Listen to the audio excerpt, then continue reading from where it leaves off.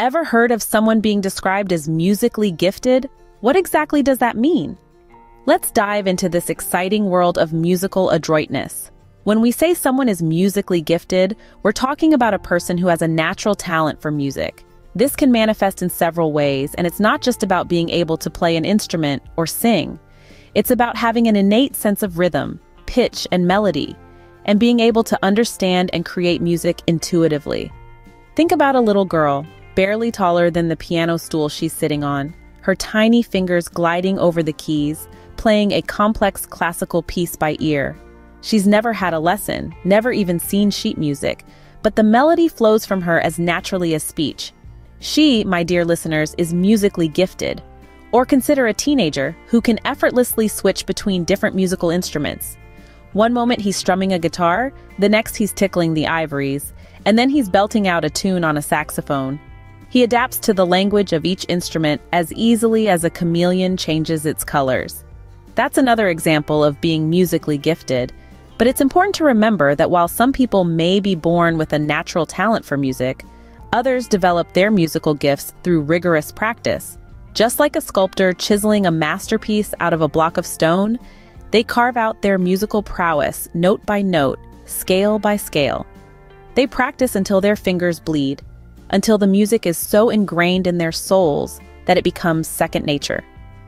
So, whether it's a prodigious child playing a symphony on a grand piano, a versatile teenager juggling multiple instruments, or a dedicated adult who has honed their musical skills through years of practice, they all share one thing in common: they are musically gifted. So when you come across the term musically gifted, you now know it's all about a natural knack for music. What about sheet music? Is it a special kind of paper? Well, not exactly. Sheet music is a term used to describe a musical notation written on paper. Picture a symphony orchestra, each musician intently reading their parts from sheets of paper. That's sheet music. Or imagine a choir, each member holding a piece of paper as they learn a new song. Again, that's sheet music. Sheet music is like a map, guiding musicians through the landscape of a musical piece. It tells them when to play, what notes to play, and how to play them. It may seem like a complex system of dots and lines to the untrained eye, but to musicians, it's a language as familiar as their mother tongue.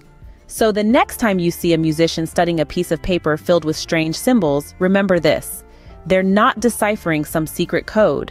They're reading sheet music, the written form of musical language. Remember, sheet music is nothing but the written form of musical language. And song lyrics? Are they different from poetry?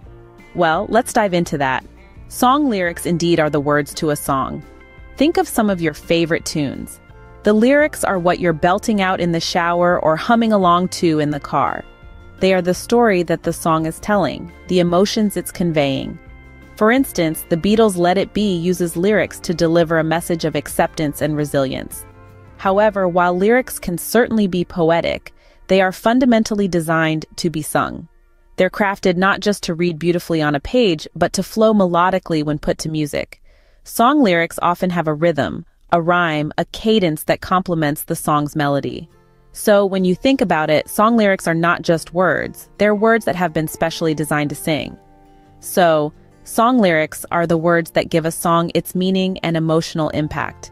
How about a sizable following? Is it about social media? Well, partly yes, but it's more than that. A sizable following refers to having a lot of fans. Fans who are there to support, appreciate, and amplify an artist's music. Let's take a look at some examples. Imagine a musician who sells out concert venues in minutes, has millions of followers on social media platforms, and whose music is played in every corner of the globe. This musician has a sizable following. The power of fans cannot be understated. They are the ones who attend concerts, buy albums, stream songs, and share the music with others. They provide the emotional and financial support that fuels a musician's career.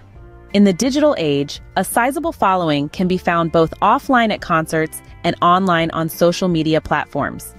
It's a crucial part of a musician's success. So, a sizable following is all about the fans who support and appreciate an artist's music.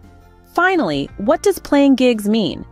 In the world of music, playing gigs simply refers to giving small, informal performances. These aren't your massive stadium concerts or week-long music festivals. No, gigs are much more intimate, often taking place in local bars, cozy cafes, or even private events. Just picture a local band jamming away in a bustling pub or a solo artist serenading a small crowd at a private party.